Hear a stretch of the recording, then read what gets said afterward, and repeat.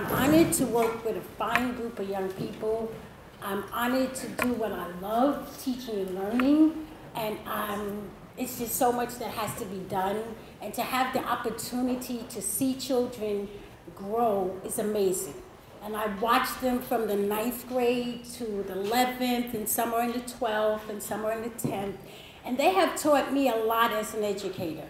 My motto is really a teacher is a student and a student is a teacher, and that's the only way you learn. And so in the process of having an engineer program at Banneker, we had the kids take AP Calculus and they took BC, but they didn't have that experience. And liking to play with toys and making things, I realized, talking with Dr. Wallace, that robotics may be it. And we had a kid a young man, they told me I couldn't say kid, a young man who left Banneker and went to Polytech. And he came back one year, 5 years ago, and he said, Ms. Fischer, do you want to do robotics? And I was like, robotics? I can't touch no robot. And he said, you don't have to know anything about robotics. So once he said that, I was like, okay, I'm ready. And from that day on, it's just been growing. And what I realized is that all you have to do is take that first step. And it seems like everything else will fall in place. And out of it came Dr. Wallace, out of it came money, grant, to do the things I need to do. And so again, I don't want to talk a lot because they are so prepared to show you what they have known and grown for the last 4 years. I have taught them mathematics, I have been their mentor, I have worked with them, they have been my friend, they have taught me unbelievable things. I never knew anything about programming. I know about programming, and things that you don't know, you just find people to do it for you. You find the people that you need to make them successful, to make yourself successful. So I found in education and reinventing myself and staying in this career that you just have to keep trying to find things that will make kids become successful, because everybody comes with a gift, a talent, and an ability to succeed. And so in the process of doing that, I'm just elated that I had this opportunity to work with them.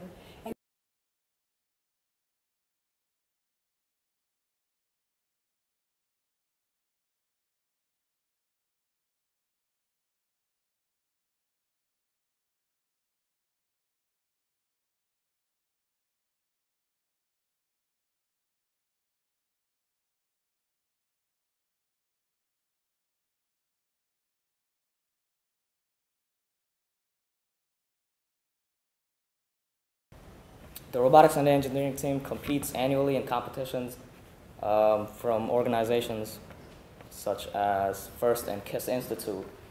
And competition teaches our team how to work together outside the classroom setting, how to handle high-stress situations, and how to have fun when you have last-minute disasters. Not only do we compete in competitions annually, we also try to reach out to the local community, anybody that needs help, and try to help them. Recently, the Food and Nutrition Committee of our school contacted us and asked us if we could help improve the lunch that kids were being served. So what happened was we got together, we sat down, and we prototyped a design. It was actually an electrical device. I wish we could have brought a picture today, but it was an electric device that sits in the lunchroom now, and after students eat, they could rate their lunch, whether they like the vegetables or not, the fries, and they rate honestly from 0 to 4, 0 being it was disgusting, and 4 being it was delicious. And from there, the committee was, they're able to see every week how the students voted, and they changed their meal schedules accordingly.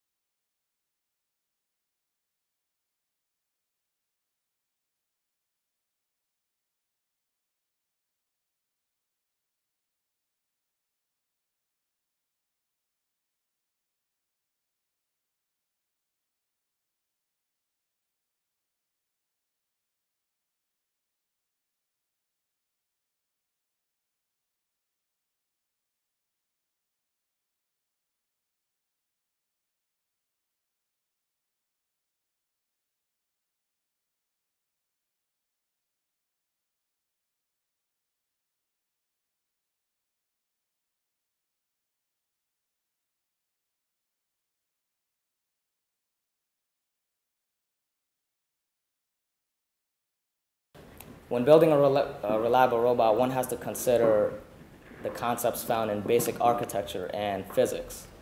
Issues such as weight balancing, relocation, forces like stress and tension, torque, center of gravity, all have to come to mind when designing a robot that's going to be sturdy and won't fall apart at the competitions like we did 2 years ago. Yeah, it's embarrassing. So the robot assemblers have to keep a sharp mind when building.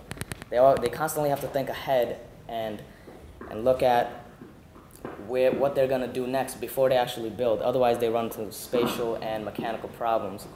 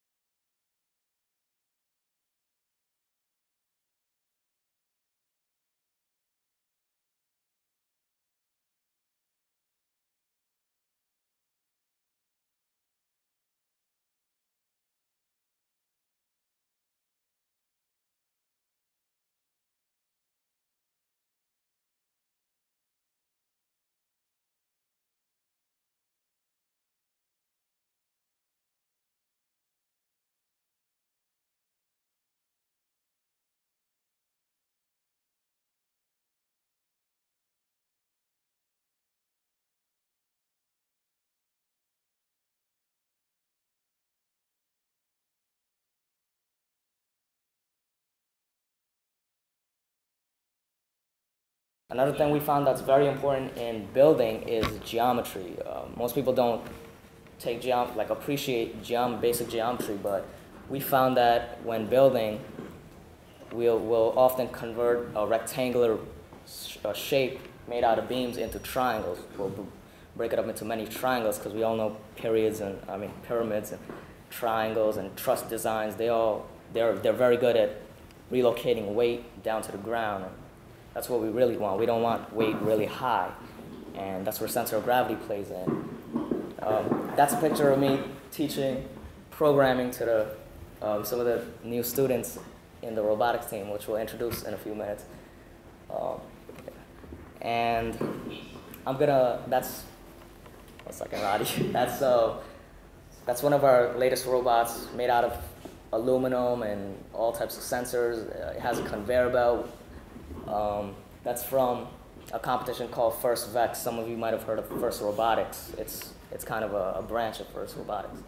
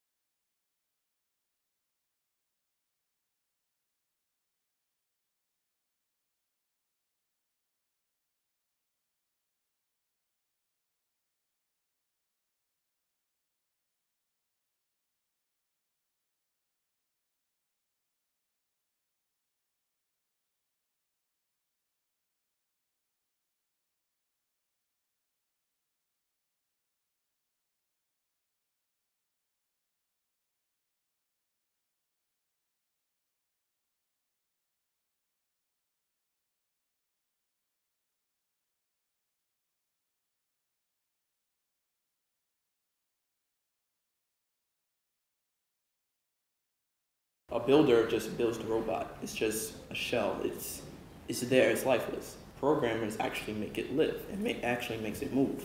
So programming. Robots are programmed in a compiler, which uses a variation of C programming, C language. Programming deals much with odometry in geometric and algebraic methods, in addition to trigonometry. Exactly what does that mean, though? It means that a robot will use its sensors and it'll detect the position and change the position.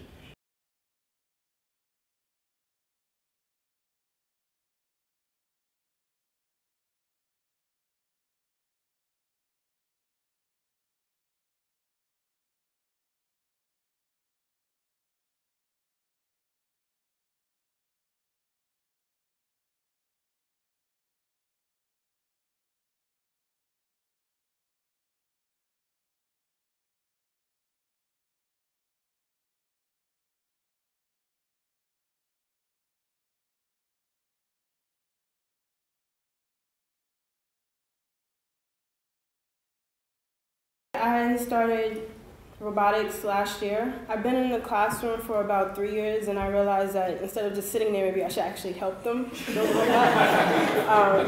So I officially joined last year, and I went through the competitions. And one of the things that I realized is that teamwork is really major. I mean, there's no way you could get through life unless somebody is helping you. And I didn't want to be an engineer or architect or any of that when I first started. I wanted to actually be a doctor. And I noticed that I did it for all the wrong reasons. I wanted to be a doctor because I just like the idea of being a doctor. I like seeing ER and watching all the things that they go through. But I didn't realize that I had to do all these things that I did not like to do in the ER. I was afraid that I could actually hurt somebody in the process of helping them, and I didn't want to do it. And Ms. Fischer, she felt that I had something in me that was strong and it was going towards engineering, and I didn't believe her. So I kept struggling against her, and eventually I found that engineering is actually what I'm interested in.